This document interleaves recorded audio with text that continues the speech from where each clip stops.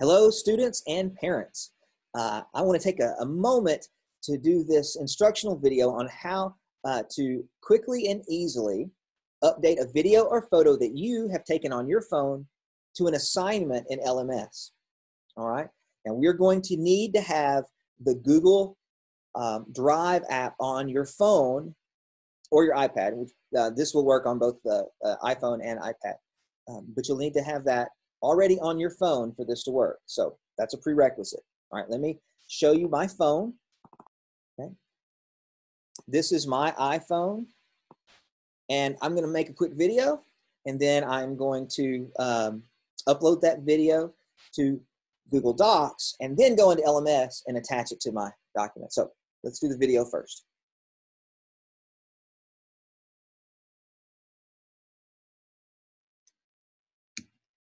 Actually, let's make a sideways video because YouTube likes sideways videos.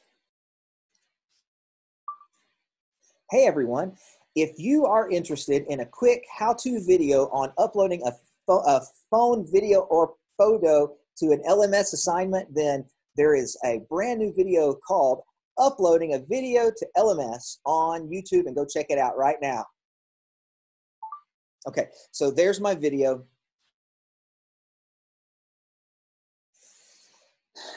Now I'm going to get out of the phone app. I should find it.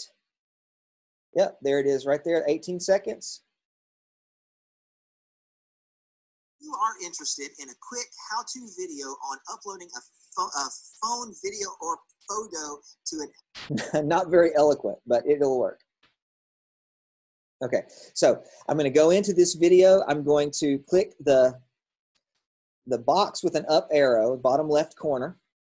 And I'm going to look for Google Drive. There it is. Touch that. Now, I have multiple accounts, Google accounts on my phone, so it's going to ask me which one that I want to upload it to.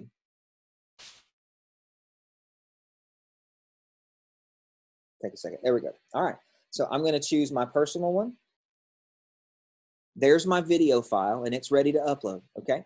Now, you can just upload it to the root of your drive by where, like it is now, or you can select a particular folder. So I'm going to select my drive and put it in a folder.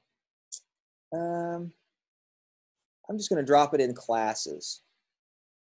Yeah, there's a lot of folders in there, but there's no videos. So, and then I'm going to touch save here.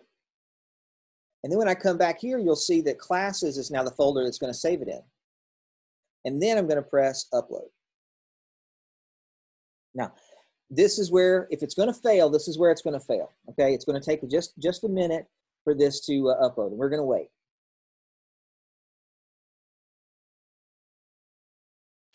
While we're waiting, let me tell you a couple of things. One is, if this phone goes to sleep, if the screen clicks off, it's not going to work. Okay, so what I've done, since I'm having to do this a lot, I've actually gone in and turned off my the auto lock feature, and it doesn't go to sleep. It's bad on your battery, but if you don't want to have to be dealing with this issue, for now at least while we're stuck at home and you hopefully can trust the people at your house, you might want to turn that off. Otherwise, you're constantly going to be touching it, and as soon as you get distracted by your television show and you forget to touch it and it goes to sleep, you're starting over. Okay, so my suggestion is to go ahead and turn that off, but you know, it's up to you if you don't want to.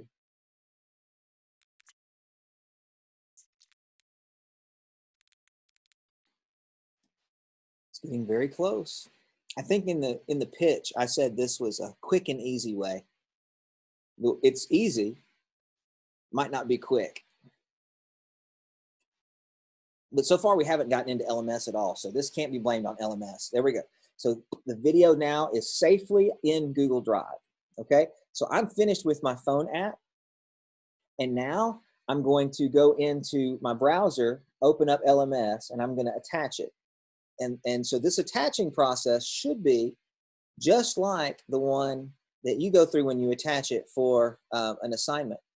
I'm gonna do it by this post, okay? So you see, if I click the attach file option, this is what you're presented with when you're attaching a file to your LMS assignment. This screen is exactly the same screen that you see whenever you're attaching a file to an assignment. So you choose the Google Drive option instead of Browse. Down there at the bottom, the Google Drive. All right, now I'm going to click over here, A through Z, and choose the top option, and that will sort them in order from the most recent file to the oldest file. And you'll see my video, IMG 2805 is the top one on the list, and I'm going to touch it, and I'm going to hit select. You see that it added it right there, and then I have to put some text in because it's a post. So this is my post. And then I'm going to click post, and you'll see that it's already in Google Drive, so it shouldn't take all that long for it to attach. Let's just see how long it takes. It's done. My post is there, and there's my file. So this is the best way for you to send something to LMS is to upload it first to Google Drive, and then go into your app and go into LMS and attach it through Google Drive. All right. I hope this helped. If you have any questions, feel free to email or text me. My information is on my virtual classroom page on the website. Love you, and I look forward to seeing you soon. Thank you very much. Have a great one.